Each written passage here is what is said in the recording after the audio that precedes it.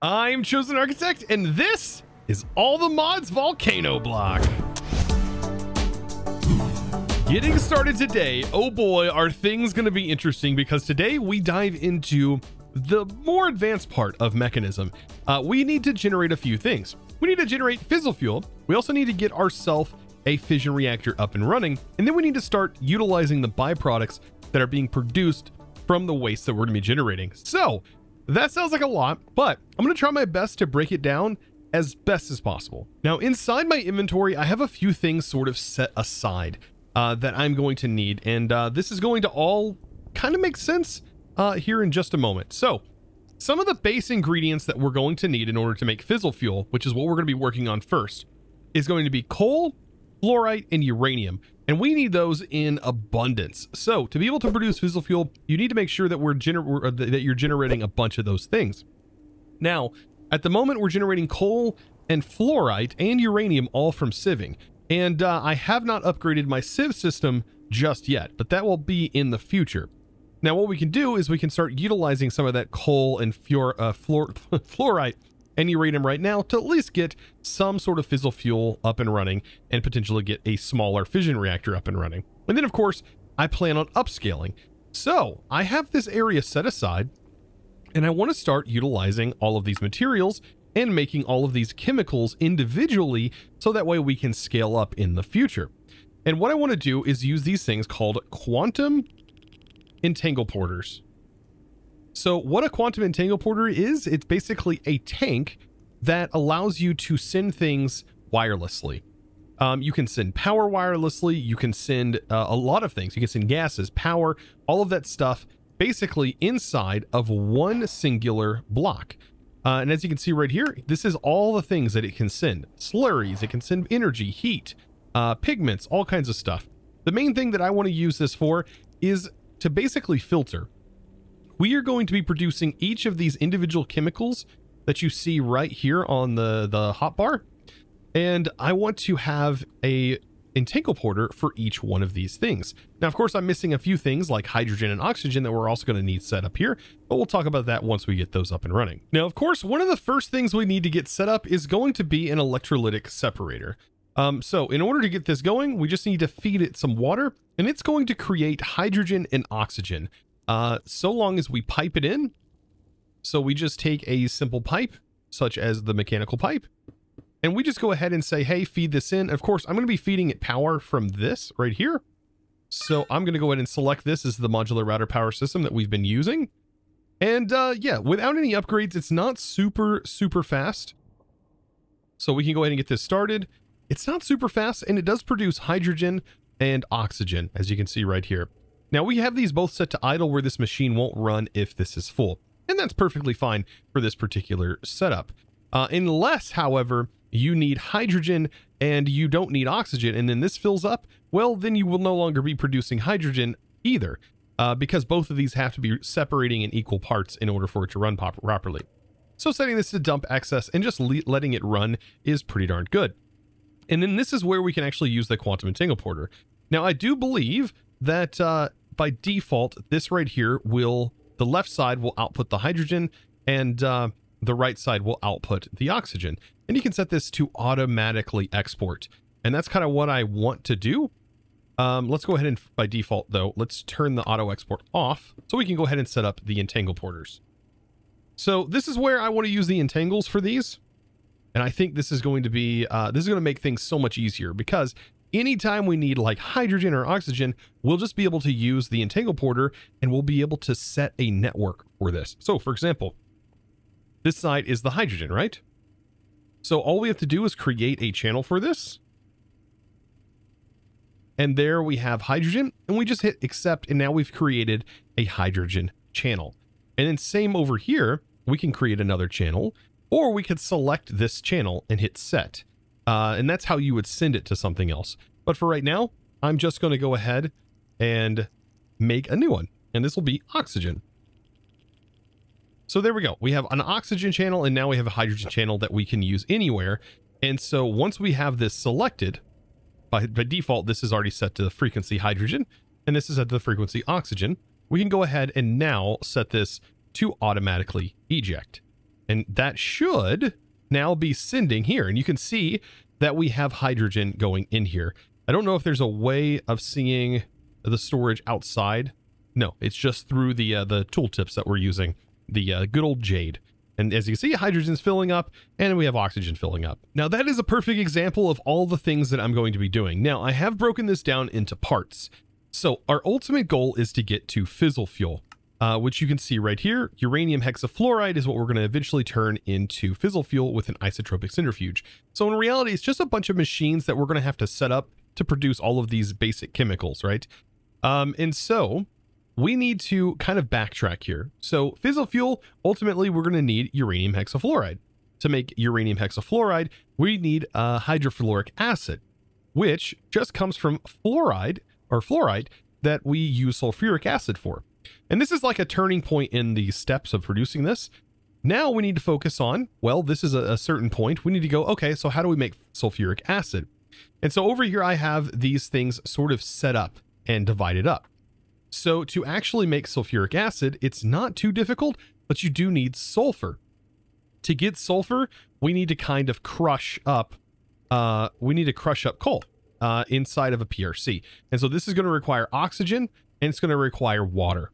So if we send blocks of charcoal, for example, in here, we get hydrogen as a byproduct, but we also get ourselves some sulfur dust, in which we're going to need quite a bit of this.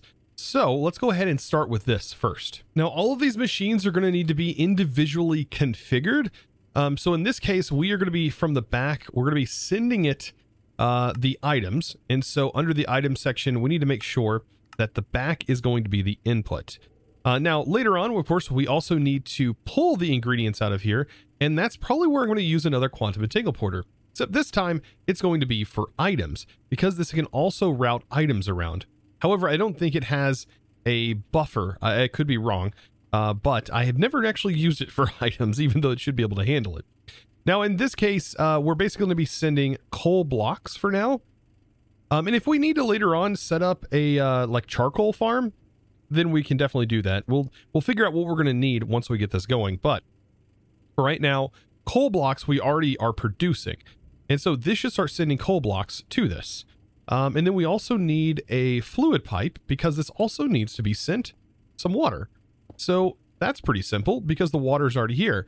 And then another useful thing is we already have oxygen right here. So might as well send the oxygen to this.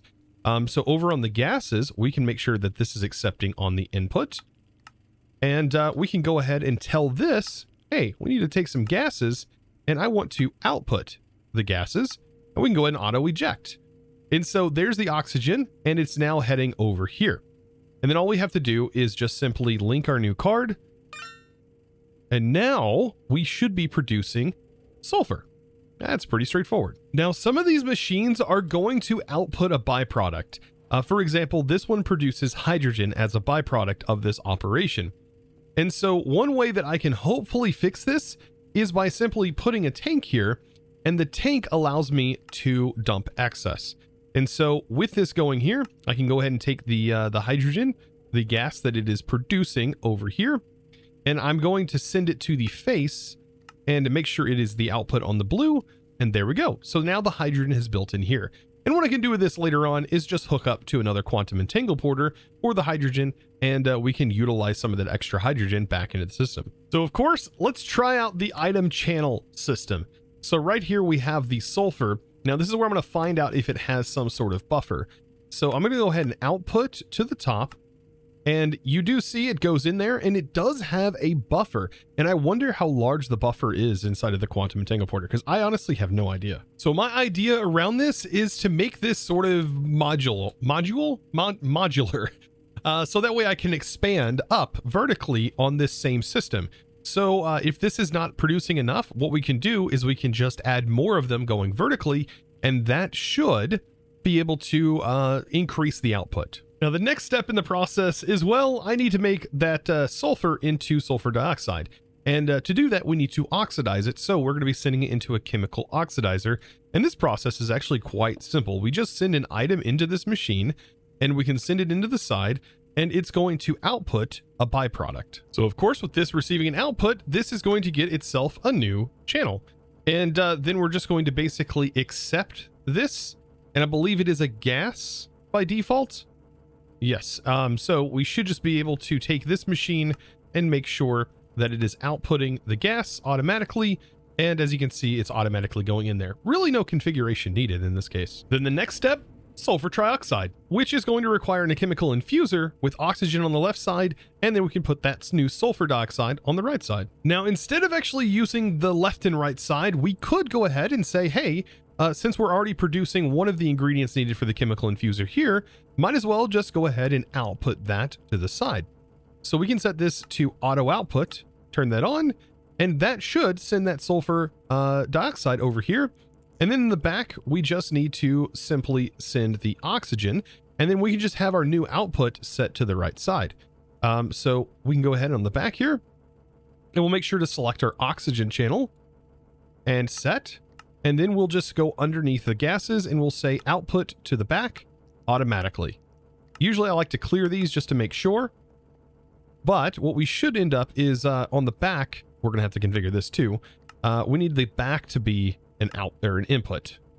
And hopefully that will configure input 2 maybe. It should accept the oxygen. I hope. So I found out my problem. I just needed to go ahead and get this upgraded because it wasn't producing enough oxygen to be able to support this. So now the oxygen is going and that configuration worked just fine. It really doesn't matter what side it's on. And now it's producing sulfur trioxide, which is going to be what we put over here. I just want to make sure that I don't have anything auto outputting to the right.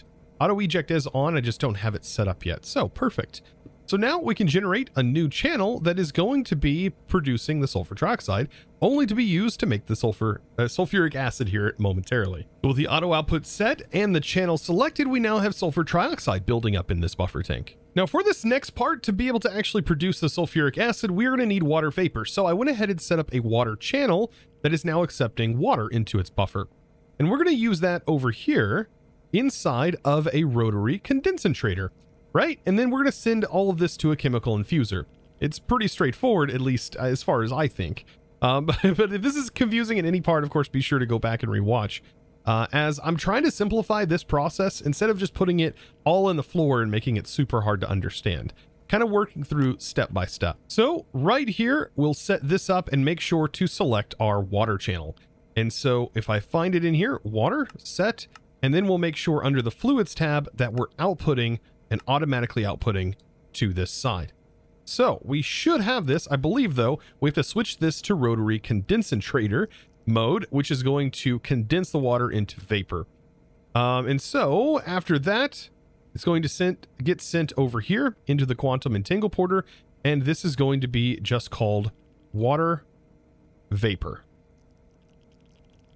Perfect. And that will be the new channel that this machine should send this output to, so long as we take that and send it over here. And I believe this will now be a gas, and so it should automatically output over here, but just to make sure, we'll set it to output, auto eject on, and that should send water vapor to here. And of course, after giving it power, you can see the water vapor is now building up, just like I want. Now, just so I can make this stackable, I am putting these on the back here. So this is going to be the water vapor, and I'm making this way, that way I can stack these vertically if I need more of these. And if I put anything on the top, it's going to sort of block that.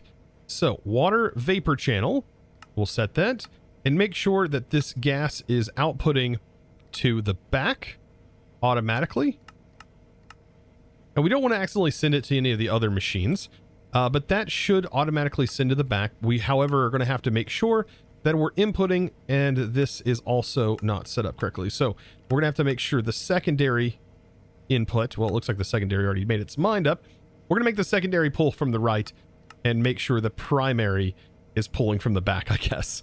And then we need to set this one up to make sure that this gas is, of course, depositing to the right, auto eject on, and there we go. Now we have sulfur trioxide and water vapor all producing sulfuric acid, which ultimately is going to go into, yet again, you guessed it, another quantum entangle porter. And now that we have sulfuric acid, we have one of the 3 steps set up and ready and automated already. Now the next step in the process is actually not too difficult. we need to make yellow cake uranium and turn that into uranium oxide. And anything that's an oxide, well, that's something that goes in a chemical oxidizer, as we just talked about earlier. But the uranium oxide, this is just uranium ingots that goes inside of an enrichment chamber and produces yellow cake uranium that then gets turned into the uranium oxide. So this is only a 2-machine process. And so yet again, this is just an item going in and it's being turned into a product, and then that just gets automatically outputted into the entangle porter. And like this is just kind of like a pipe, right? And then so this will make it super stackable, and then we need to take this item and send it into the chemical oxidizer. Well, that's pretty straightforward, right? So all we have to do is make sure this has an auto output under the items. We'll go ahead and clear that, and we'll make sure the input, of course, is still here, auto eject, and make sure that just ejects it over here. I think that doesn't get any simpler than that. And this is going to be producing uranium oxide, in which, well, we need to put into another quantum entangle porter. So we have now completed step 2, and it's time to move on to the final part. And this is going to basically require us to do 2 major steps leading into 1. We need to take that sulfuric acid that we got, combine it with a little bit of fluorite in order to produce this material right here, the hydrofluoric acid. It looks like it's best to, by the way, do it in bulk with a block of fluorite.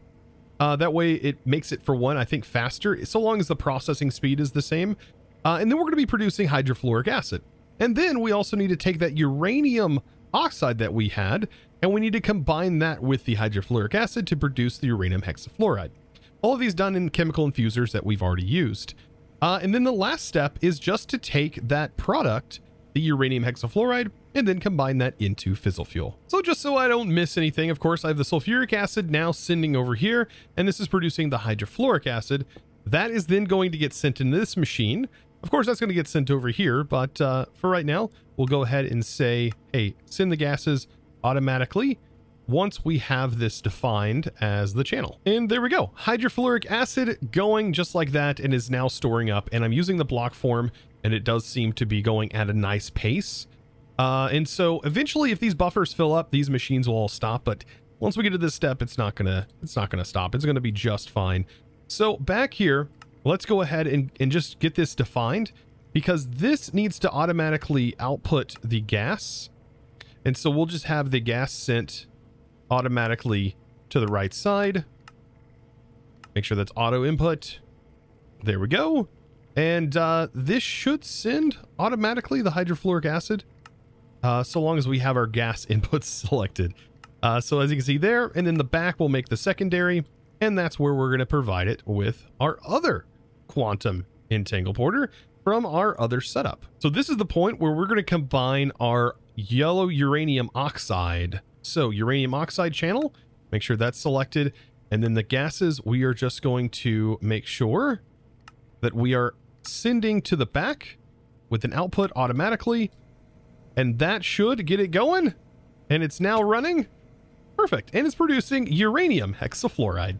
Now we need to put that into another quantum entangle porter. And then make sure that this is actually sending this as an output to this. And then the last step, combining all of these things together, we should just be able to send the uranium hexafluoride into the isotropic centrifuge by simply saying, hey, input into this side, and then over here, making sure that the gases tab is set to automatically output. And now we're producing fissile fuel. All of that to well be put into yet another quantum entangle porter. Now, I don't know about you guys, but this is a work of art. I love this. And the fact that it's infinitely scalable, of course, we just taking it up vertically by adding more machines for anything that becomes a bottleneck, is amazing. Of course, these cables are in the way, but we can just move them. But yeah, everything is completely scalable. So as many reactors as we want, so long as we have enough of those 3 basic components that I mentioned at the start. So now for the fun part. That's right, building the actual fission reactor that we're going to use this fissile fuel in. And now I've gone ahead and prepped up some stuff. So we do have some reactor casings, and I think I'm going to build this 11 by 11 by 11. So it's going to be 11 this way and 11 this way. So 1, 2, 3, 4, 5, 6, 7, 8, 9, 10, 11. And I've built this in a multitude of different sizes. Of course, the max size I think is like 18 by 18 by 18, which is like quite large. And I don't even know if you really need it that big, because you're going to be limited by how much fissile fuel you can put into it anyways. And the fact that we're going to be having this one water cooled is also going to limit the amount that we can put inside anyways. So we'll see how this goes. This might be big enough, and we'll see. If this doesn't seem like it's producing enough material or waste, then what we can do is we can always build another one maybe over here, and then end up putting the SPS somewhere else, which is ultimately what's going to make the antimatter. Now, this thing is going to be pretty expensive building it at this size, but we should have plenty of resources to do it. What I'm going to have is these fuel assemblies. They're going to go this way and basically cover the floor in this grid-like pattern. And I think I did the math right. I think there's 41 of these per level. And so you're going to need like over almost 300 of these just to satisfy this. Not to mention how much reactor glass you're going to need if you're going to use glass on the walls. It's like over 400 glass, like close to 500 glass, I do believe, which is quite a bit. Thankfully, though, I think we can, we can, once we get these placed in, we can actually use our diamond wand in order to place these all. Oh man, once I get that first layer in. So, and just like that, it's all placed. And now we get to simply place these in, leaving a one gap space. And it looks like, oh, I was very close to having just enough. So let's do fuel rod assemblies. Oh, I actually did have enough. I just didn't have them all in my inventory. Look at that. I think I did the math right. 2, 3. Oh man, I did. It was perfect. I crafted the exact amount needed. Okay. So, and I should also be correct too here with the control rod assemblies. And it just is a layer of these. I think we can put them in our offhand and do this. That makes it so much easier to place in. And then I've got to get the reactor glass all placed in. And this is where I said I crafted over 500 of them to support the like 90 some odd needed. It was like close to 486, I think, was what we needed. Actually, I think it's a little less than that because we only needed 4 sides, and I think I calculated for 6 sides. It's actually less than that. Now, this machine is also going to need a place to send in the fissile fuel. So we might as well say, hey, let's send the fissile fuel right here. And then we can output the waste in the back. Typically, that's where I like to do that. And then back here, we can say we need to input water and output steam. Now, with this particular reactor, oops, I'm putting the wrong things in. These are redstone ports. The way I want to do this is actually to just input a ton of water and not actually use a turbine. The reason is because I believe that we can actually get a high enough input of water in this pack, this particular pack alone, that we will not need the sustainability of the turbines. Now, we'll talk about that here in a second, but what we need to do is set our input here. This will be where our waste is outputted, and then this will be where our coolant is outputted. And so our coolant, we should be able to just trash it. I know we could generate power, but because of how much power we're actually generating, I find that to be very minuscule, us generating maybe a couple of 100,000 RF per tick. So with that being said, we can input water. Now, how are we going to do that? Well, the sink. And the sink by itself doesn't do anything, but what we can do is, I believe, integrated dynamics is going to work in this. Had some people on our supporter server test this out, and it works phenomenally from what it looks like. You can actually max out your variable card. Now, in not all packs does this work, but in this particular one, it should. And the way the integrated dynamics pipes works is you have an interface that goes, this is its storage, and then you have an exporter that's saying, I'm going to pull from that storage. So you can place that there, and then you connect it with a logic cable. Now, this is where the power comes into play. We just need it to export fluids, right? Normal export fluids, export all fluids, because we don't have a filter. This is just going to go up here, export all fluids. Now that should start to send water, but where it gets really powerful is under the properties. We can go to the fluid transfer rate and just set this to max out. So we'll do this right here. So that is going to be like 99 million. And I believe that is per tick. So notice how fast that went up. Yeah, that's the power of integrated dynamics without any of the configs being tinkered with. And then I do believe that we can use the steam that is going to come out of this we should be able to just simply trash it. And this should be able to support the transfer rate of that steam coming out. And it's just going to go into the trash. Now, I do have a way that I like to set up my reactor so that way it will never explode, ever. And to do that, it just requires these things, these logic adapters. And so typically, I like to place them in the back.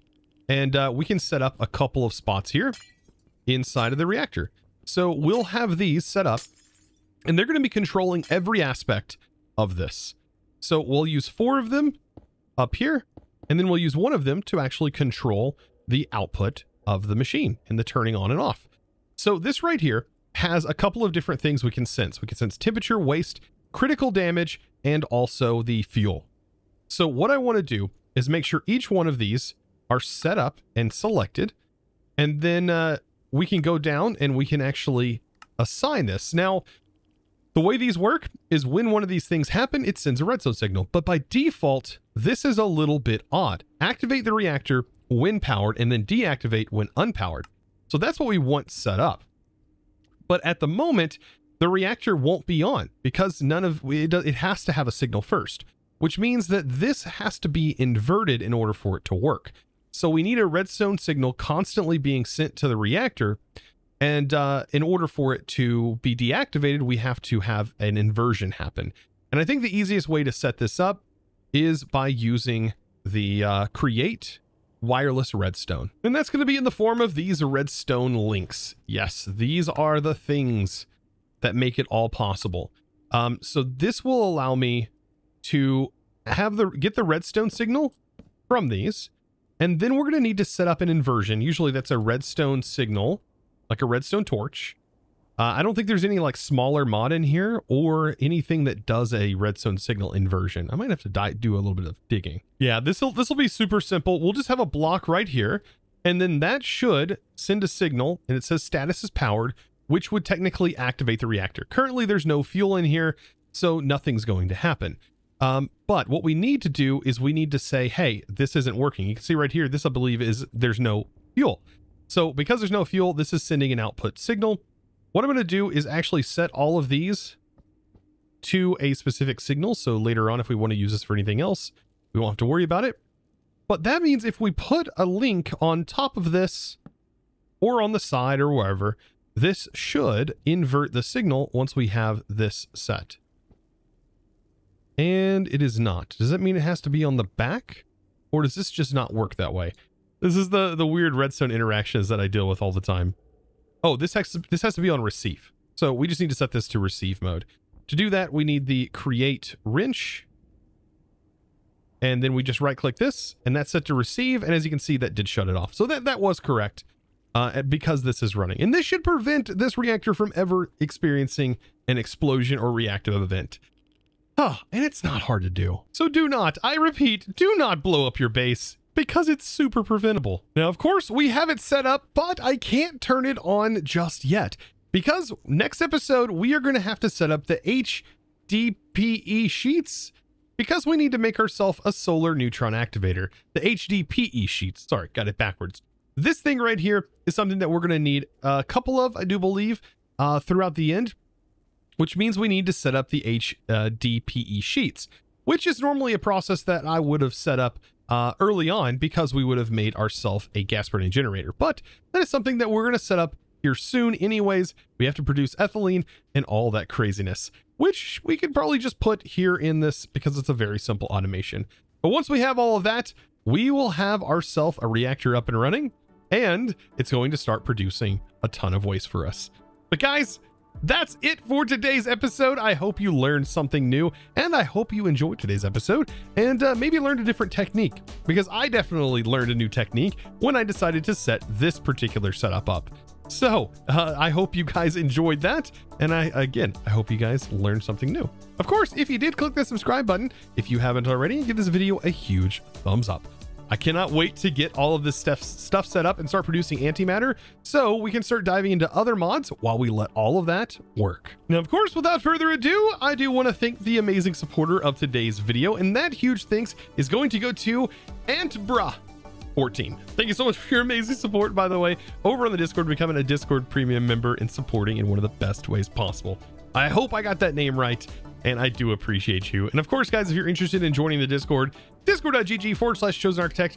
If you haven't joined already, over 30,000 members now and counting, and I appreciate all of you guys who decide to join. It's an amazing community. I hang out there all the time in the voice chats. I'm not the normal YouTuber. I do like to interact with you guys, and I love to talk. So thank you guys so much. I will see you, of course, in the next episode. And as always, thanks for watching. Bye.